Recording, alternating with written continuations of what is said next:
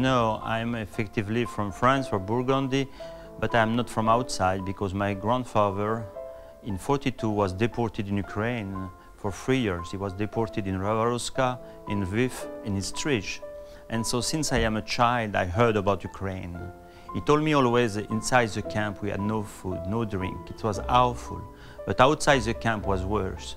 And me as a child, I was wondering what could be worse than a camp, so suddenly I decided to go back to Ukraine. And you know, the first time I arrived to Ukraine, the border guy told me, "Have you been already in Ukraine?" And I said, "Oh, a long time ago." I said, "Why I say that? I've never been." And for me, anytime I come back with a plane on Ukraine, I say, "We are back." I get this idea because my grandfather refused to speak, so I didn't know what he did. I asked him many times if he killed people, because I was surprised he didn't speak. And so one day I came back to Ravaruska, and in that period nobody spoke. And suddenly a new mayor, a new starost of Ravaruska was elected, and he brought me in a forest with a car with 50 farmers. And all these farmers were present at the killing. One he said, "I remember the German arrived alone with 3 persons and motorcycle. They turned and turned and turned in the village with a dog. And in fact, they were looking where to dig the grave. And after the day after, they brought 30 Jews and they forced them to dig the grave." And he remembered everything, but the Germans were listening German music with a gramophone playing harmonica, and one broke his harmonica. And after we found the pieces of harmonica in the ground. So it was a shock for me because I realized the Jews were killed in public, and also that the Germans used the Ukrainian teenager, they forced them to come here to dig the grave, fulfill the grave, sell the shoes, etc. And that the people, these poor people, they want to speak before to die. So when I came back in France, I spoke with the cardinal, I spoke with the Jewish organization, and they told me perhaps you could look around Ravaruska. But after 1 year, I was still around Ravaruska, so we decided to build Yaradinunum, an organization who has a duty to find all these mass graves. It was like a family investigation. I wanted only to know what arrived around Ravaruska. And first I found an old synagogue.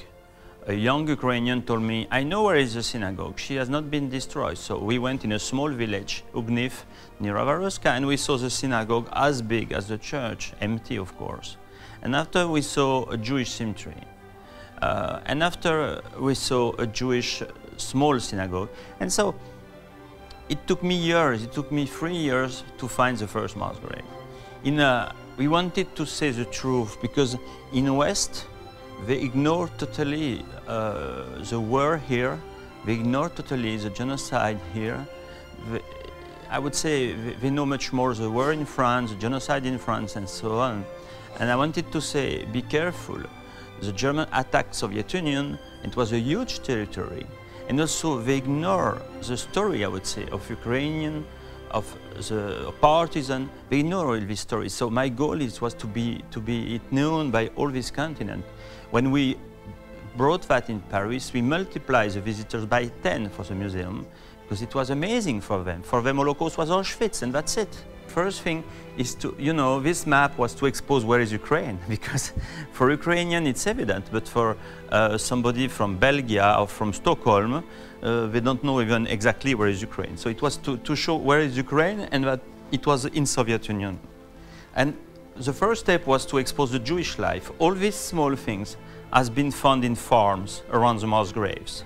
The farmers gave to us, and so wanted to show all picture of Jewish life because the Jews were a huge population in Ukraine. It was 2,000,000.1. We show the numbers, it's an estimation. And you see immediately that some region had a big number, like Lviv, 380,000, but it's in 41. But there are also Jews in Crimea. People ignore 65,452. There were 108 Jewish kolkhozes. We want to show it's a crime. It's not a tsunami, a genocide. It's not an earthquake. It's a crime. Every victim has been killed by a killer. Every killer killed a victim. First step is to show the faces of the leader of the shooting. So all these people were the leadership. Because many people ask, it was in Ukraine, so outside people can think it's an Ukrainian massacre. No, the headquarters was in Berlin. The SS were taking their orders from Berlin. The genocide was not an Ukrainian initiative, because the same genocide was in Belarus, in Russia, in Poland, in Romania, in Latvia, in Lithuania, in Estonia. It was coordinated from Berlin.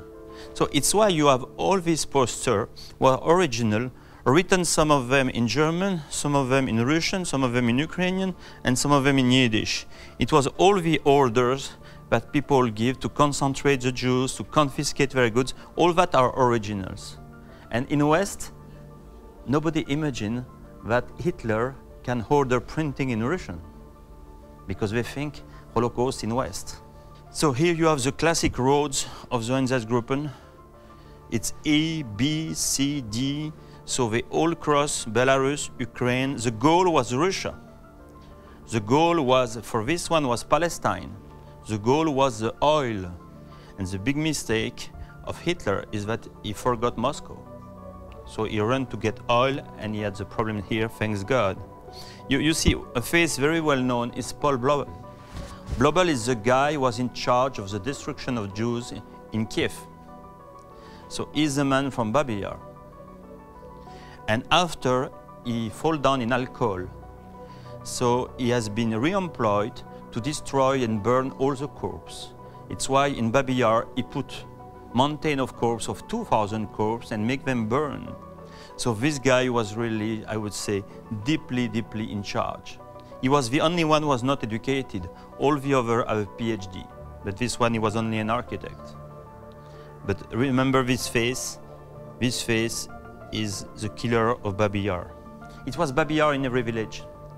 Not even the city. Sometimes we arrive in a very small village. One day we made 30 kilometers with our car, and our car was totally destroyed because there was no asphalt and a lot of rocks. And when we arrived, the farmers explained that the Germans did the same way to kill 7 Jews, only 7 Jews. We never found a village where the German didn't come, never. So that was really a genocide. And you see the strategy, because that's the victim in 41, 42, 43. In fact, they kept the last Jews here. So they came, in fact, they arrived from here, but they began the genocide mostly here and came back. So no Jew could escape. That was the trick. We estimate on the soil of actual Ukraine, was not Ukraine of before, because there is Crimea, there's part of Poland. Actual Ukraine is around 1.5 million. So here it's very special. We rebuilt the crime step by step. Each number 1, 2, 3, 4 is a step of the killing. Here is the digging of the mass grave. It's the first step. Either they force the Jews to dig the mass grave, either they force the poor people of the village to dig the mass grave. But they force them. They don't receive any salary. People don't understand. They arrive, they go to see the starost, say, you tomorrow. That's it. The second step is that they bring them to the mass grave. Some people, the guy was the driver, he took a photograph. All that are German photographs. He took a photograph of thousands of Jews who are walking to their death. You see, they carry the old people. Here there is no cart. And they tell them, we bring you to Palestine, or you bring you to work to Kiev, or we bring you in a better city. So take your shoes, take your shoes, take all your jewels, your money, because you will not come back. So people think they are going somewhere. And suddenly begins the shooting. You see a small group, here are poor lady. We ask them to undress. You see the baggage of dresses, you see the snow, and you see the shooters. Sometimes people ask me why they didn't escape. You see how many Jews? A few ones. You see how many guards around? And you must understand also, in the village were nearly no men because it was a war. Most of the men were in Red Army. So when they arrive in the village, it's only old people and children. It was an order to totally eradicate the continent from the Jews and the Gypsy.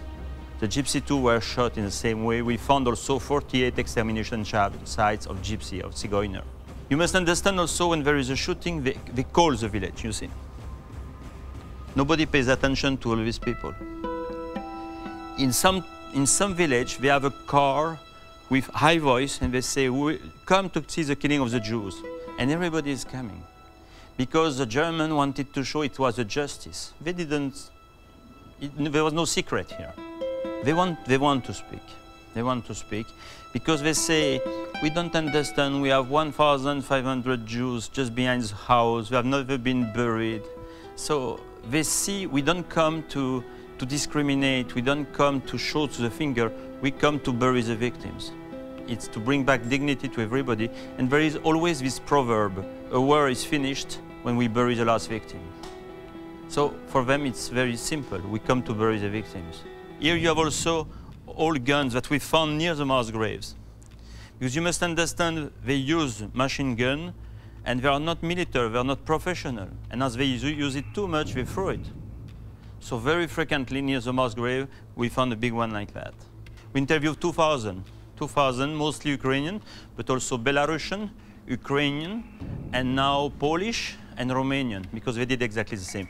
This is also very important. It's the only image done by an artist SS in a village. I think it's Lubny, Patrice, no? Yes, it's Lubny. It's 70 kilometers from Kiev. So he followed the Jews from the beginning to end. Babi Yar was the same. There was a lot of explosion in Cresciatic when the Germans arrived, and so they took this pretext. They say, oh, it's the Jews who did that. So we will convocate all the Jews with flyers to Babi Yar, and they wait them to shoot them. Among them, 10,000 Jews were thinking to go to the train station. So in fact, they went to the train station. And so the Germans say, oh, they believe they go to the train station, so you have to bring them back.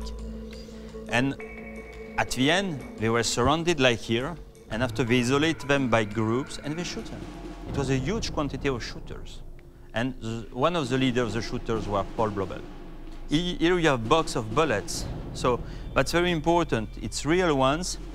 Each box contains 1,500 bullets. So only with one box you can kill 500 Jews. So you imagine it's nothing. You can carry that in a cart, you can carry that on a bicycle.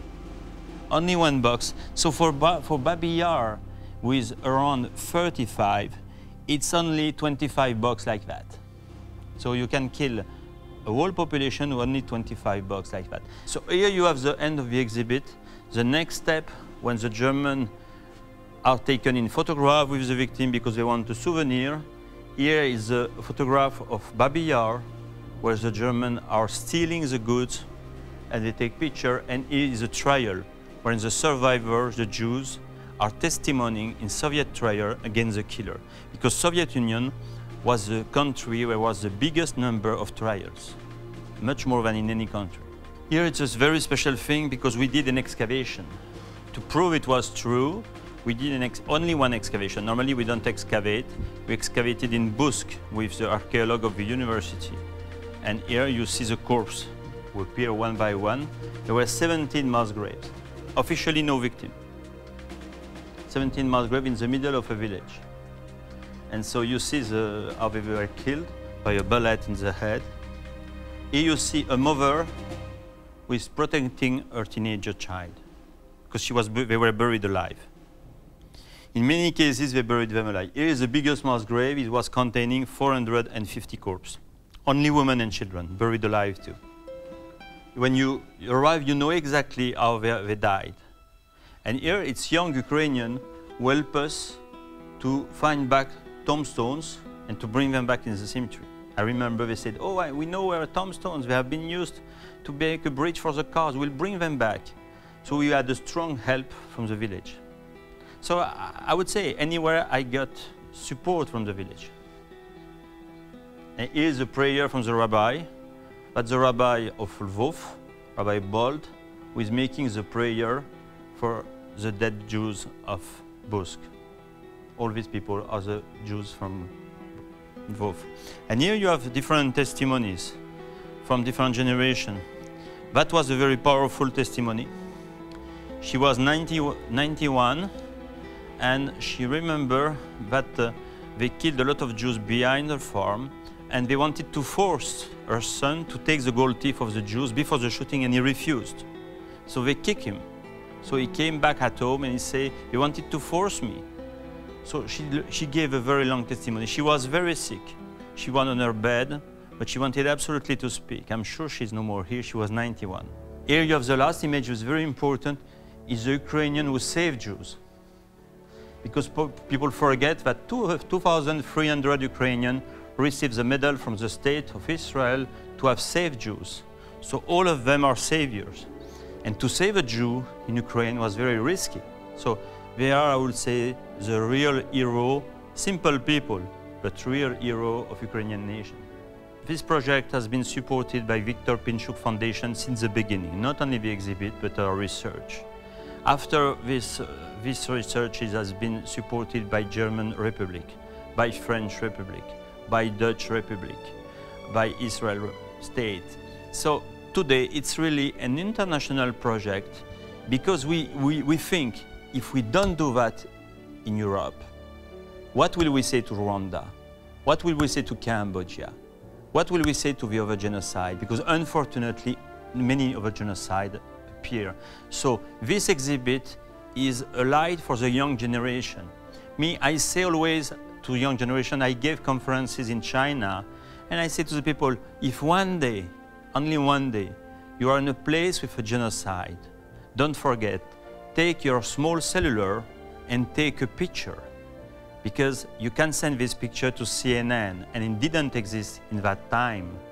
And me, if there was a genocide, the political decision I would take is to give a cellular to all the cookers, to all the cooks, because all the killers are eating, so they need a cook. You know, I'm not the only one. Yarad Inunum is a big organization today, not big, but in the organization we have 15 people of different religion. What keeps us is that we remember that God is asking to Cain, where is your brother? He doesn't care about the killer, God. He cares about the victim. It's my same structure. And I think since I am a child, I hear this question of God. Where is your Ukrainian Jewish brother? Where is your Polish Jewish brother? Where is your Russian Jewish brother? He's anywhere, under the bushes. So one time I decided to come. And God goes on and said, don't you hear that the blood of Abel is climbing from earth until heaven? And I think we cannot build modern Europe, modern Ukraine, modern America, modern Australia, modern China above mass graves. Otherwise, God will say, don't you hear that the blood of Abel is crying?